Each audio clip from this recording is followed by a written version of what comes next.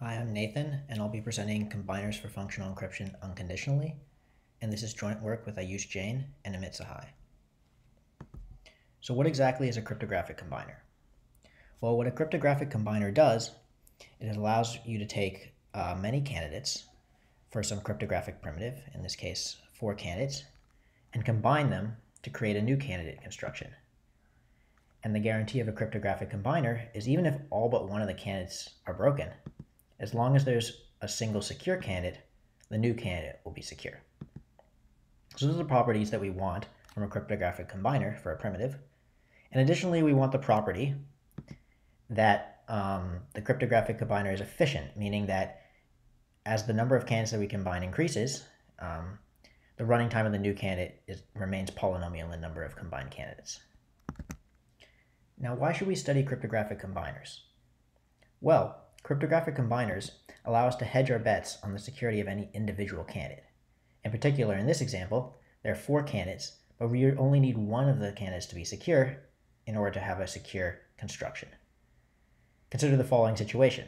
We have a candidate that's secure assuming LWE, and another candidate that's secure assuming DDH. Which candidate should we use? It's not clear whether LWE or DDH is a more secure assumption. What a combiner allows us to do is combine these candidates to get an explicit construction that is secure as long as either LWE or DDH is secure, which is a weaker assumption than the assumptions for either candidate individually. Moreover, the security of a combiner can be unconditional. This is because a combiner security is only relevant if one of the initial candidates is secure. And in fact, there are many constructions of unconditional combiners in the literature. In particular, there are constructions of unconditional combiners for one-way functions, for collision-resistant hash functions, public key encryption, oblivious transfer, and more. And indeed, one of the main goals of cryptographic combiners is to make constructions future-proof in case assumptions break down. Thus, achieving unconditional combiners is important because we don't want our actual combiner construction to introduce additional assumptions into the mix. In this work, we study cryptographic combiners for functional encryption. So in functional encryption, there's some trusted authority that contains the master secret key of the system. And then there are users of the system, and what the trusted authority can do is it can generate function keys for various functions and give them to these users. And then users in possession of the function keys, given an encryption of some message X, can learn the function evaluated on the message. And the security notion for functional encryption says that an adversary that possesses a bunch of different function keys is not able to distinguish the encryption of 2 different messages, provided that the functions evaluate to be the same thing on the 2 different messages. Essentially, the adversary isn't able to learn anything more beyond what it can learn from the function evaluations. So why should we study functional encryption combiners? Well, for starters, there are many candidate constructions of functional encryption. There are also various cryptanalytic attacks. Thus, we would like to minimize the trust placed on any individual candidate, which is exactly what cryptographic combiners allow us to do. Furthermore, functional encryption combiners give rise to robust functional encryption combiners. These are combiners that don't even require the underlying candidates to be correct, and this implies universal functional encryption, which is a functional encryption candidate that is secure if functional encryption exists. That is, it's an explicit construction of functional encryption that's secure if functional encryption exists. Furthermore, studying functional encryption combiners leads to other results in other branches of cryptography, such as round optimal depth proportional communication MPC. So prior to our work, what was known? Well, Anant et al. And Fishlin et al. Studied a related problem of I/O combiners. And then Anant, Jain, Sahai built FE combiners from sub-exponentially secure FE or LWE. And then Anant et al. Built FE combiners assuming the existence of pseudorandom generators in NC1. However, the ultimate question in constructing FE combiners, namely, can we construct FE combiners unconditionally, remain open.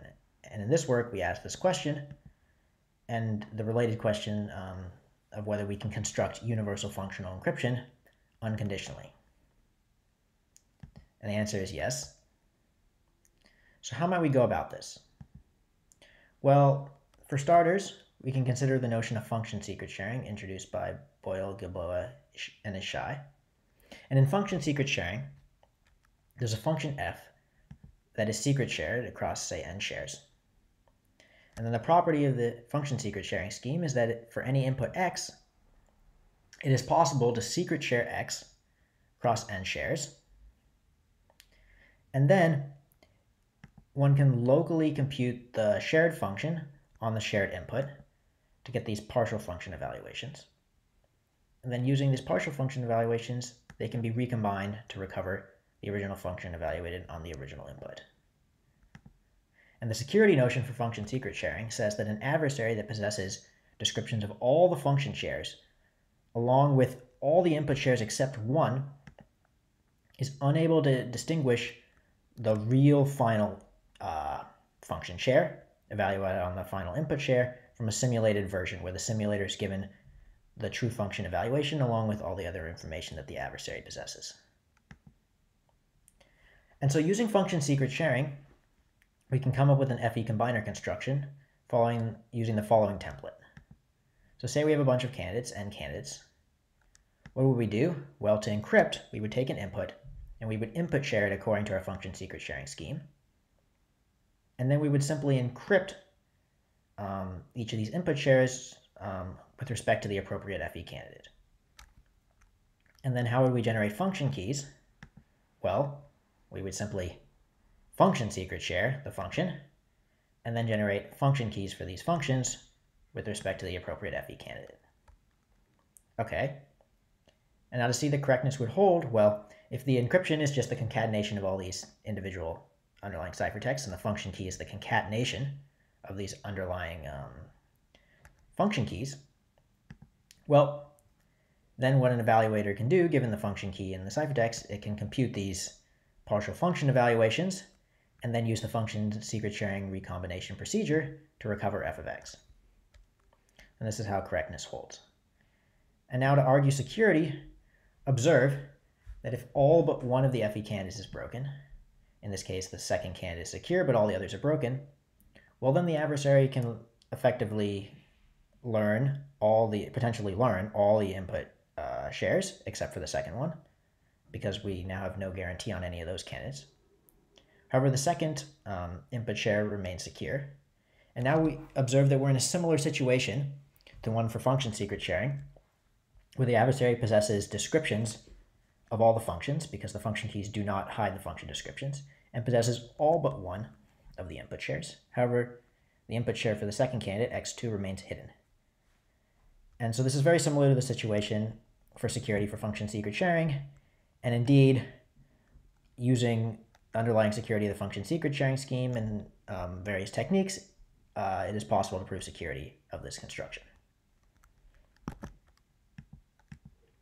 Moreover, since the existence of functional encryption implies the existence of a one-way function, and there exist unconditional one-way function combiners, we can assume the existence of one-way functions in our FE combiner construction and still get an unconditional FE combiner construction.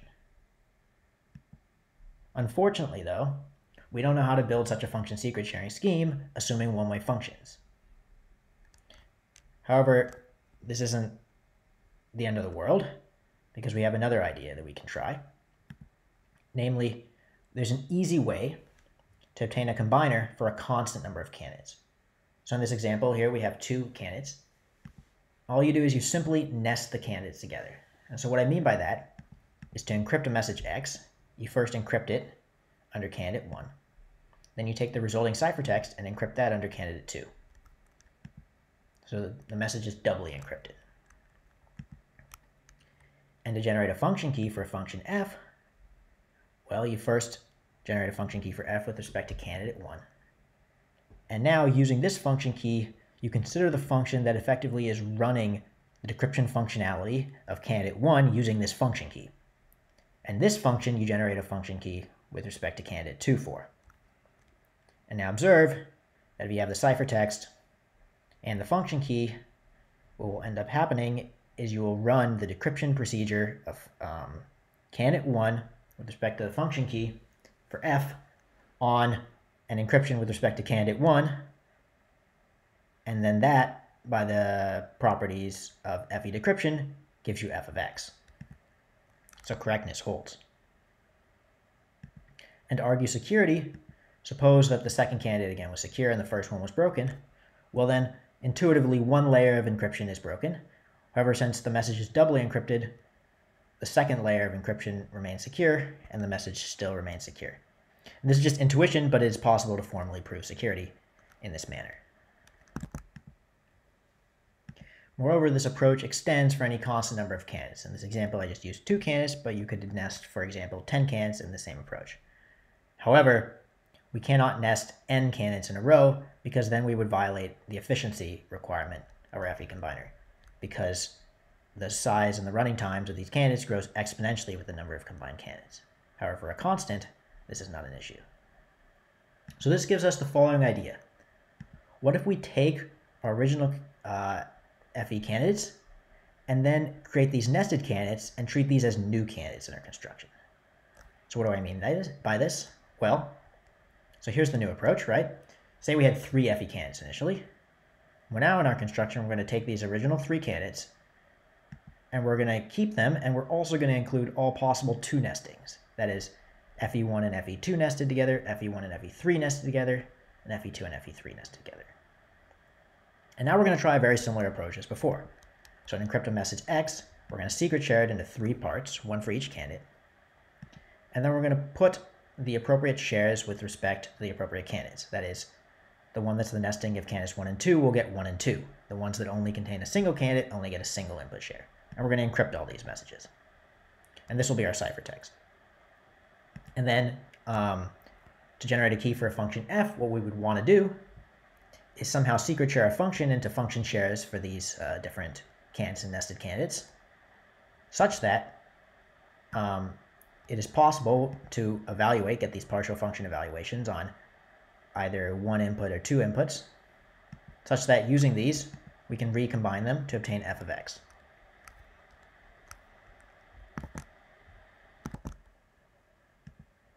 Okay, and this notion that we call combiner-friendly homomorphic secret sharing sort of describes what we need in order to construct an FE combiner.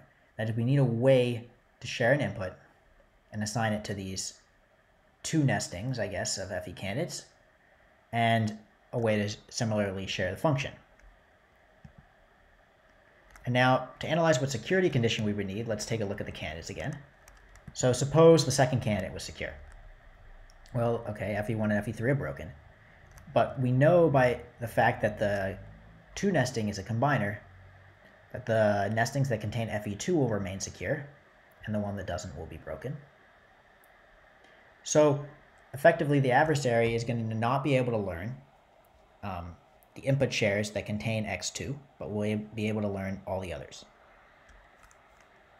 And to think about what our security condition should be, let's just take a step back. So in normal function secret sharing, there are n shares, and the adversary learns all but 1 share. In this case, the ith share, the adversary doesn't learn, but it learns all the others.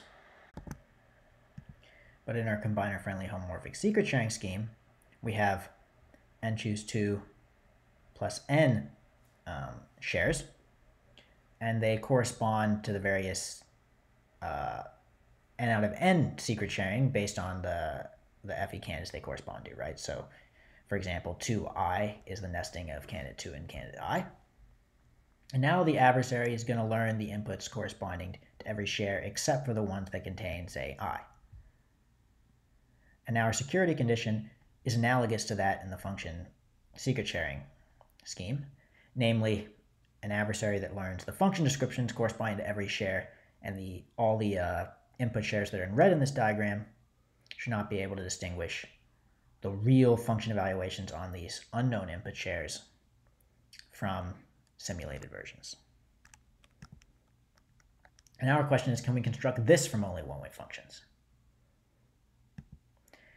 And so to do this, we turn to secure multi-party computation.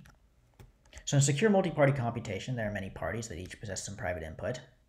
and they want to compute some function f on their joint inputs. And to do this, they execute some protocol for the function f.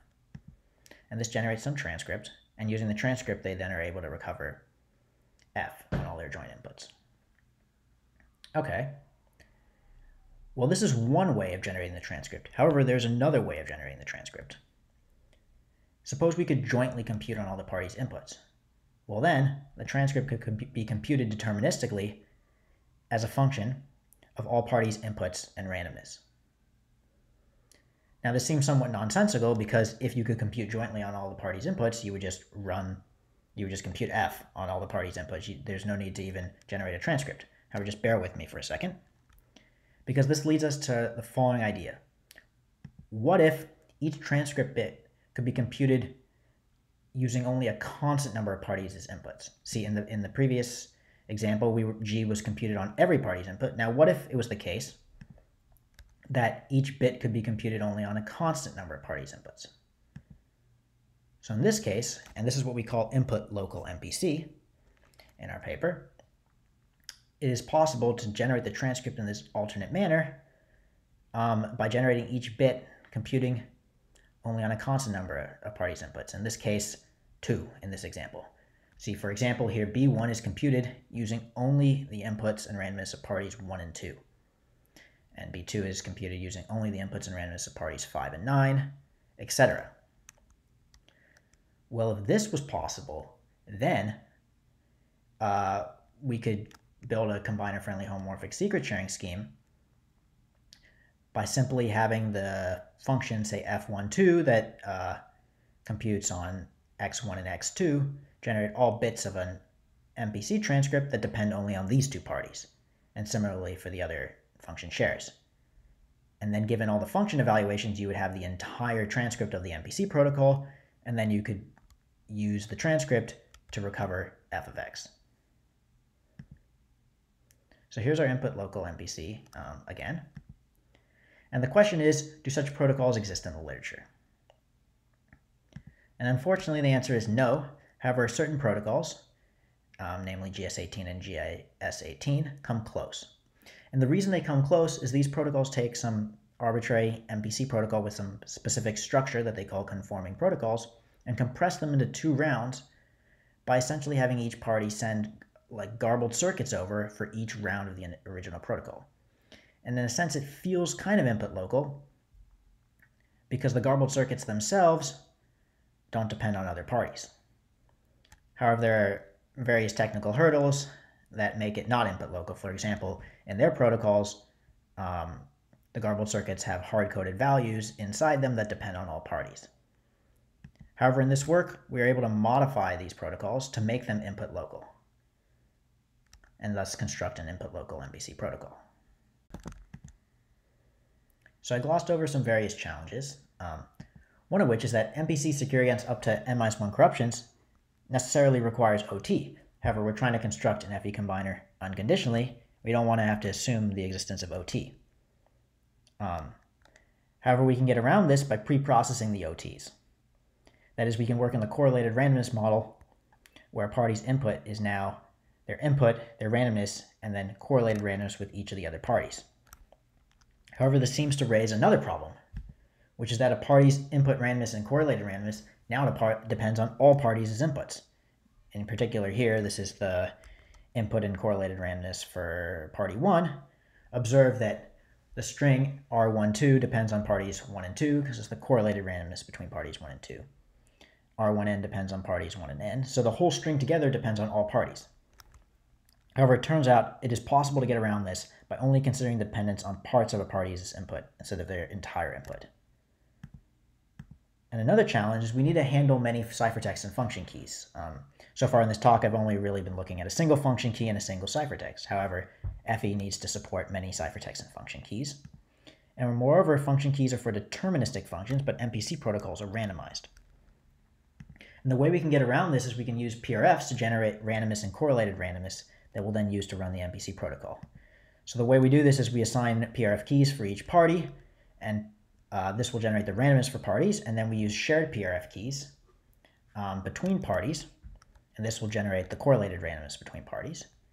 And then we give a tag to each function key that we use as input to the PRF. So to sort of show this pictorially, for one of the nested candidates, in this case FE1 and FE2, the encryption algorithm encrypts both X1 and X2 along with PRF keys K1 and K2, and this shared PRF key K12. And then the function key F12 has a tag embedded in it, and actually it's for the function that will do the following. It'll first use K1 in the tag to generate some randoms for party 1, K2 in the tag to generate some randoms for party 2, and then it'll use K12 in the tag to compute some randoms that is then used to generate some correlated randomness. And then it will evaluate F12 on this input and partial correlated randomness of these two parties to generate some bits of an MPC protocol transcript. And in our actual construction, we need 3 nestings. In this talk, for simplicity, I only considered 2 nestings. So just to quickly summarize, so far I did a top-down approach. Now let's do a bottom-up approach. If we start with the MPC protocols of GS18 and GIS18 and modify them to make input local MPC, that was the first step. Then using input local MPC, we build a combiner-friendly homomorphic secret sharing scheme. And using this, we're able to obtain our unconditional FE combiner. And finally, using the results of AJS and ABJMS, this immediately implies an unconditional universal FE construction. Thanks.